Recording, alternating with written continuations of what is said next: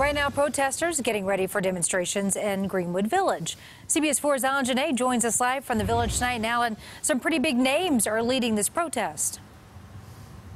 That's right. Nathaniel, Rateliff and the Night Sweats, Lumineers, Spirit of Grace, Flowbots are all part of this. What started as a rapid reaction by Greenwood Village to Senate Bill 217 has now brought a rapid reaction by a lot of people. Musicians who support the Black Lives Matter movement said they won't play Fiddler's Green, operated by a nonprofit here, but whose concerts promoted by AEG Live bring in a lot of money to the city.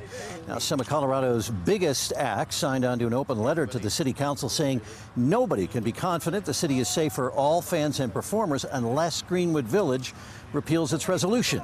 That resolution by Greenwood Village says they will never find their officers acted in bad faith, and the city will pay up to $25,000 in civil penalties and civil lawsuits. Now, one of the organizers tonight is Leslie Herod. She's a state rep who was a supporter of Senate Bill 217 and says they will answer with protest. We're going to play music.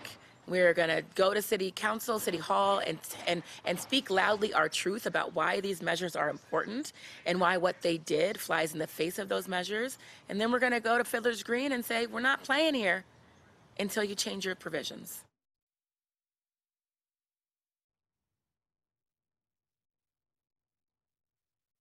They are still subject to criminal liability and jail as a consequence of their actions. However, based on our workforce, training, and culture that has existed for a long time in our city, we do not believe that the added potential punishment of $25,000 judgment will affect the actions of those officers in one way or another.